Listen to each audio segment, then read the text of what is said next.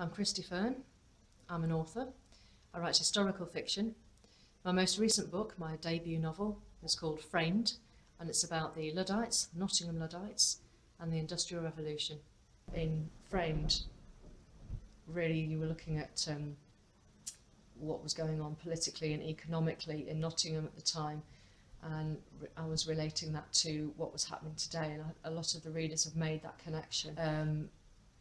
A lot of the readers I've actually spoken to face to face, a lot of people have come up to me and said how much they've enjoyed it, which has been really, really positive. The other thing as well that I've had from readers, because I do talks, go to various different venues and talk about the novel, read from Framed as well, is that the readers have really enjoyed the fact that it's such a local story, that it involves local locations that they recognise quite easily, that are still here today.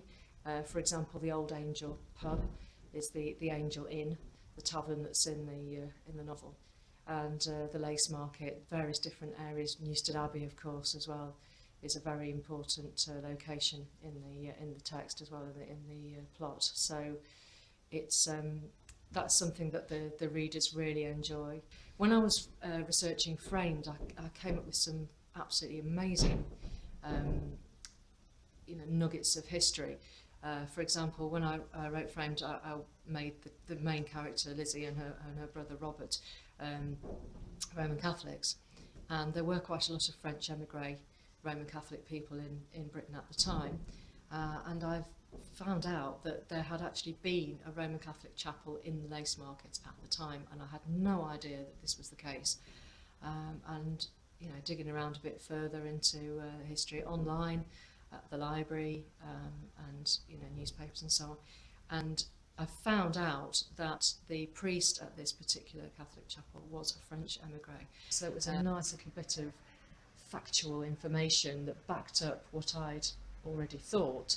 I thought, well, would it be too much to make him French as well? And then when I found out that he actually was, I thought, well, there you are, there's the facts to back it up. I think that the main problem is knowing when to stop researching and actually start writing, and it just for me it carries on. I don't just think, right, that's it, I'm not going to do any more research.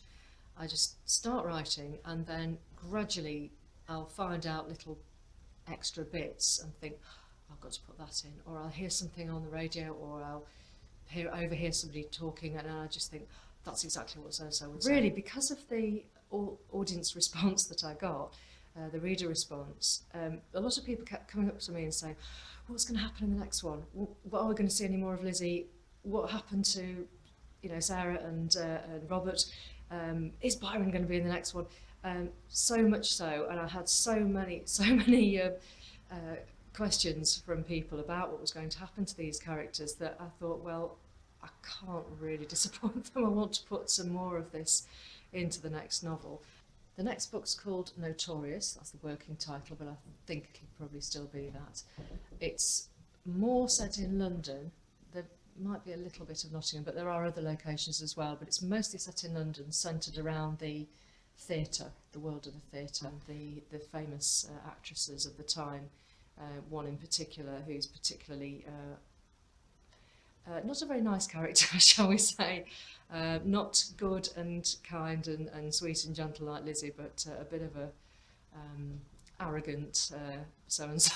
With Notorious, it's about celebrity and the cult of celebrity, and the way that people want to have some kind of association with people who are famous because they subconsciously think somehow it's going to rub off on them. The other characters as well really rotate around that world. I've got a group of dandies in there as well, who have a performance of their own, shall we say. It's not really a theatre performance, it's more along musical lines, but I'm not really prepared to tell you any more than that.